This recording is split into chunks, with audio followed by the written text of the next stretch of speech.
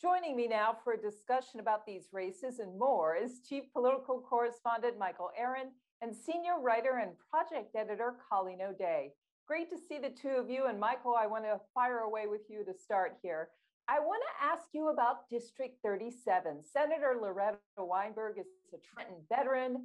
She's had lots of influence. Gordon Johnson is likely to be elected in Bergen County this fall. What would he bring to the table?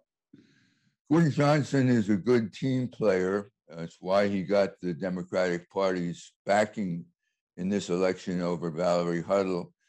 He's going to vote like a Democrat. He's a mainstream Democrat. He also has a law enforcement background. I believe he was a police officer at one point, but I know he was deputy sheriff of Bergen County at another point. So with police reform issues in the air, he's going to be an authoritative voice on that subject. Colleen, in that race and others, we saw how much being on the party line mattered.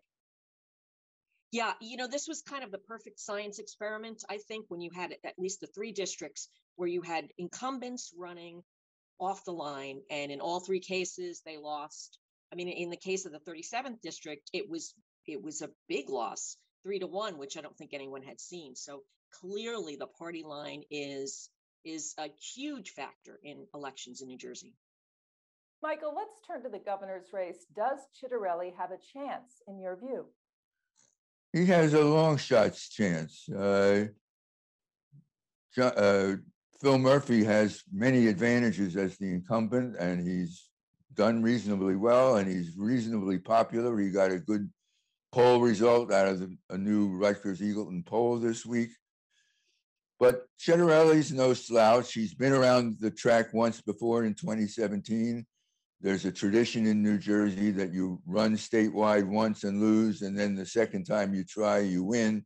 That hasn't always held up, but it used to be true. Chitterelli has put out good television commercials this spring. The people working with him are smart people. I would say he's starting as a 5-1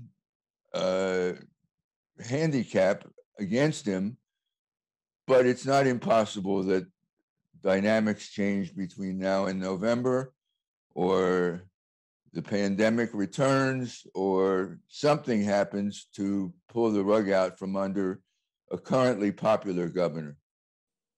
Colleen, what issues do you think are going to resonate with voters now as we move into the fall campaign season? What are you going to be watching for as these campaigns unfold? I think, as Michael just mentioned, a key thing is going to be, what is the pandemic doing? I think if the pandemic stays where we are and we have low cases, low hospitalizations, then issues are really going to turn to things, the traditional issues we have, taxes, the affordability of New Jersey.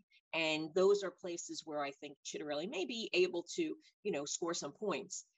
But certainly Murphy is going to keep hammering on the progressive issues that he has made a name on, a higher minimum wage, affordable higher education, those kinds of things. And, I think we're going to see those two forces battle it out again, unless we see the pandemic come back. And then who knows, if Murphy has to reshut the state, that could really be a problem for him. Colleen, Michael, thank you so much for sharing your thoughts on last night. Appreciate it. Thank you. Thank you.